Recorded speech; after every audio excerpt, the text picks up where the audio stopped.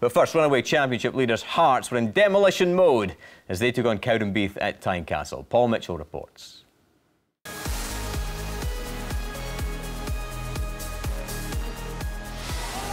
Those expecting a home win at Tynecastle were not to be surprised that it was achieved, but they were to be astonished at the circumstances.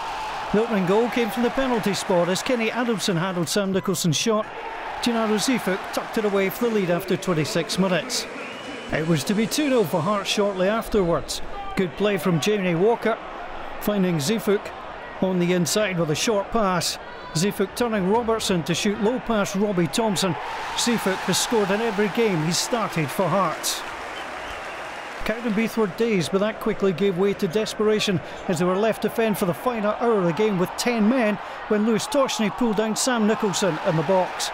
There's a red card from Bobby Madden and a hat-trick opportunity for Gennaro Zifuk, and he wasn't to disappoint. Finishing well, a hat-trick in 3 minutes 35 seconds, sending statisticians delving deep into their record books. Sam Nicholson's first half endeavours were rewarded with a goal of his own from 20 yards, showing no mercy with a terrific finish. As Cowdenbeath dreamed of the half-time whistle, Jamie Walker woke them up with a fifth goal. Nicholson again the provider, leaving the now black and blue Brazil well beaten with a full half to go. Hearts could have shut up shop after the break, but instead they looked like they wanted to open a supermarket. Morgado Gomez dancing in the box and taken down by Darren Brett.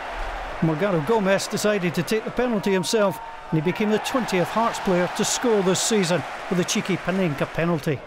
No mercy was shown on Cowdenbeath, who simply couldn't cope. Ali Mostark, who doesn't do tap-ins. Another great goal. With 29 minutes to play, Hearts were 7 ahead. Not to be outdone, his defensive partner Danny Wilson decided to get on the ever-expanding score sheet. Cowdenbeath dithered. Danny Wilson didn't. 8-0 to Hearts. Osman Sow, who'd replaced Zifuk, wanted a goal or two of his own, and Hearts equalled their best goal-scoring tally against the Fifers with lovely play from El Hassanoui, playing it neatly through onto the Swede.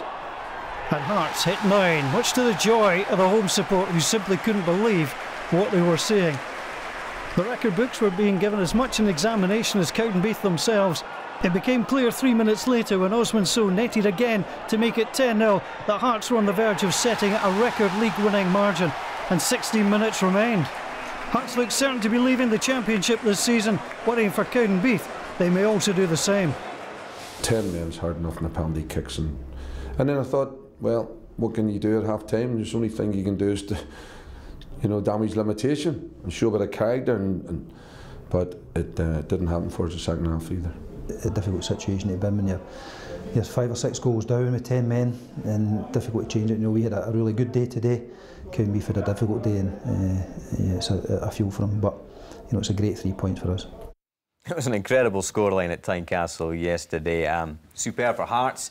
Embarrassing for Cowdenbeath, you'd have to say. And you feel a bit sorry for Jimmy Nicholl, don't you, Pat? But there's some cracking goals in that game. Sorry for Jimmy, sorry for the goalkeeper. Yeah. And yet, there were great goals. And I don't think the goalkeeper had many chances to save. He wasn't at fault for too many of them. There were some fantastic striking. This big guy, Seafoot, looks like he's now getting his fitness together. And he's scoring goals. A hat-trick, and that was a fantastic finish. Fantastic finish. Oh, it's wonderful, isn't it? Sam Nicholson's finish there from outside the box. But they're on fire, Hearts, aren't they? And they've caught Cowdenbeath on a bad day. They lose a man, they go down to 10 men. Well, it was a return to form, wasn't it, Willie? Because they'd been kind of scraping results, but this was obviously massively emphatic, like they were earlier in the season. Yeah, and obviously at home as well. They've got the big crowd, it's a big following.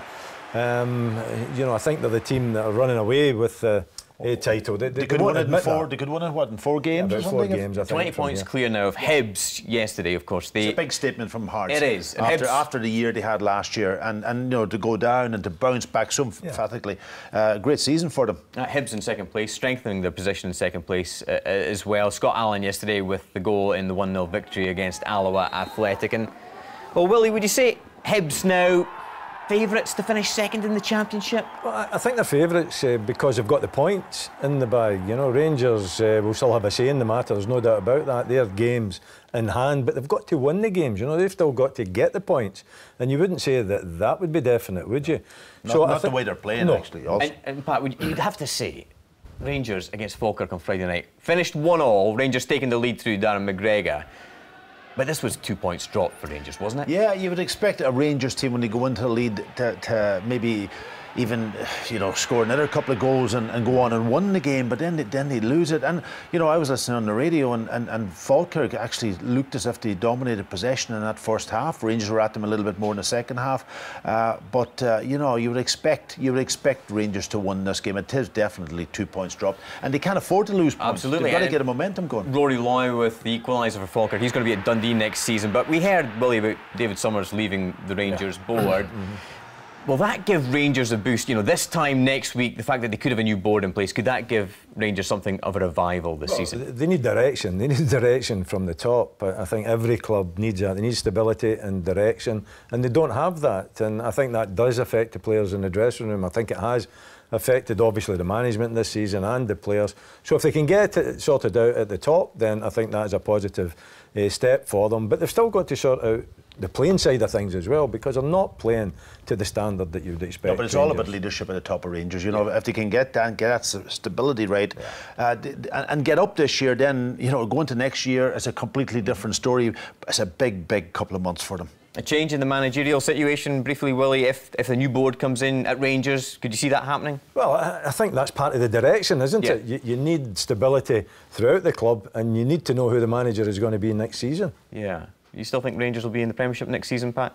Well, it's going to be difficult, going to be very hard for them. They're not playing well, and their confidence is down. There needs to be a completely change in the whole thing there for that to happen. It's going to be a real battle for them. OK, Pat, Willie, thank you very much indeed. After all that, the Championship table looks like this.